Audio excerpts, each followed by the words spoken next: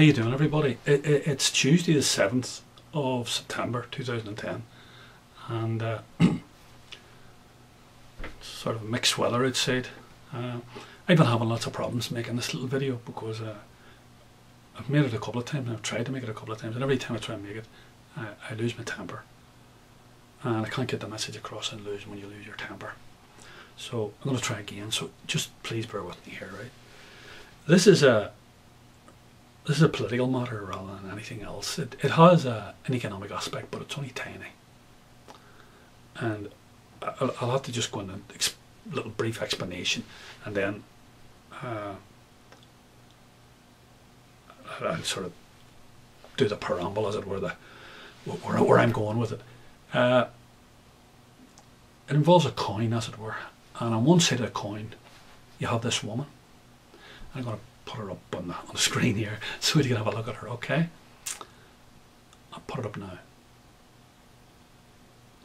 That's our health minister. Now this is a serious matter here. It's not a joking matter. I'll put it up again. That woman there is our health minister in Ireland, a woman called HARNEY.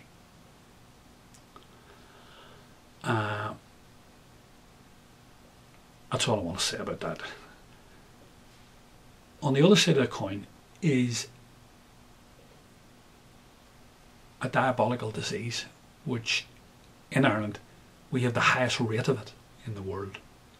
Pro rata, based on our population, we have the highest number of people with this disease in the world. We've 1,250 of them who have this disease, and the vast bulk of them will die from this disease. And the disease is called cystic fibrosis, and it's a genetic disorder, and they're born with it. Okay? Now, I don't want to go into a genetic preamble, as it were. I don't want to deal with that aspect of it. I just want to say, every single year, between 25 and 30 Irish people, in particular young people, die from this horrible, horrible disease.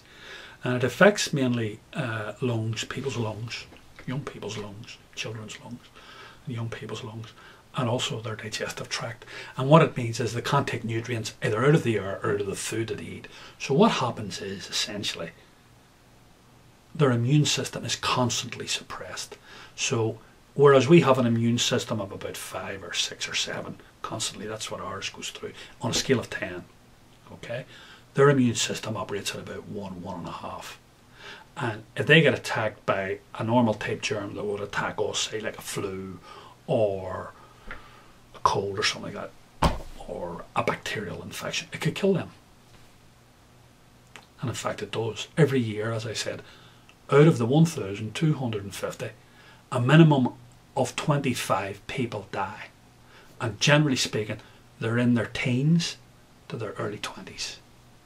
Okay? Now, if you had a daughter or a son who had that disease and you moved up to Belfast, you just shifted house and moved up to Belfast, your son or your daughter, on average, would live 12 years more just by moving up the road. And the reason being that up in the north of Ireland, and in the UK, and in France, and in all over Europe, this is an average, by the way, for all over Europe, they have small dedicated hospitals for these people. Because these people can't go in to hospitals like you or I can. They go into hospital, their immune system is wildly suppressed, and if they come in contact with germs and infections that other people have, it kills them. They end up in critically ill, intensive care. So the worst place they could go is the normal hospital. That's the worst place they could go to. Now, this woman that we have as the Minister of Health has been promising for 7 years, I think it's 7 years, maybe it's more, that she would give them this hospital, a small dedicated hospital. And by the way, when I'm talking about a hospital, this is a 35 to 40 unit hospital, 35, 40 beds, with its own little team, you know what I mean, to look after these people. It's a tiny thing. It's jumped up prefab would do, like, you know what I mean.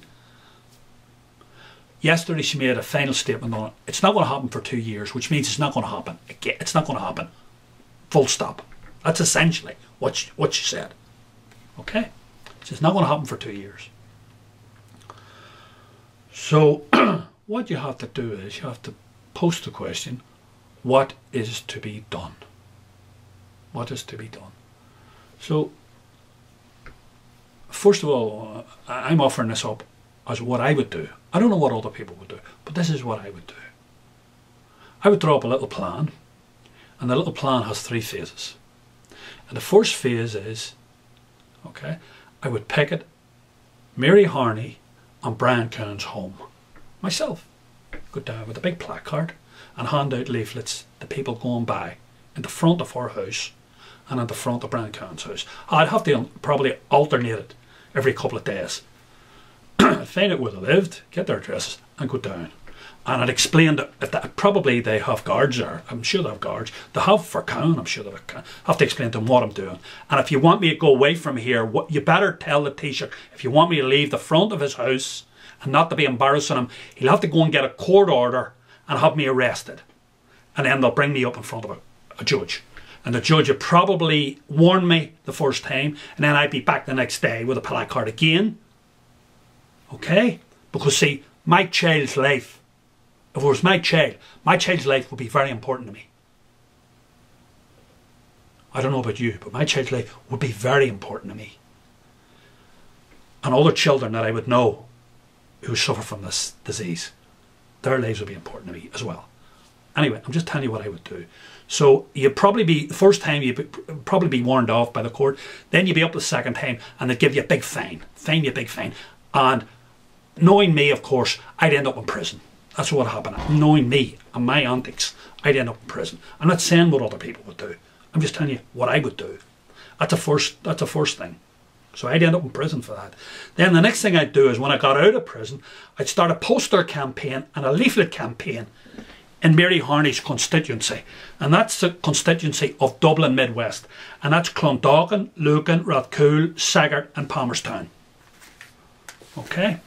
And I'd be out there handing out leaflets in all the shopping centres and posters up all around. Now, but you have to be very, very careful of what I said in the posters, and what I said in the leaflets was 100% true. And there could be no argument or no debate about it. There could be no argument or anything, and it could nothing in it could be deemed to be fractious or threatening or anything like that. Okay? Everything has to be done peacefully. And then the final thing, the coup de grace, would be I would stand against Mary Harney. I'd get the money together. I don't know what it costs, 1,600 euros or whatever it is. I'd get the money from hell or high water. I don't have that sort of money, but I'd get it. I'd sell things and I'd get 1,600 euros or whatever it is, and I'd lodge the money and I'd stand against Mary Harney on that one issue, the cystic fibrosis issue. Now people would say to you, well, sure, you wouldn't be elected. That is not the point of the exercise. I would not be elected. I know I would not be elected. But she would not be elected either. Of that I can promise you.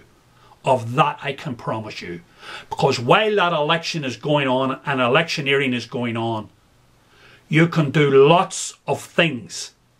And you can appeal to the best part and the best interests of people for your children. And I can promise you, you may not win, but I promise you, she would not win it either.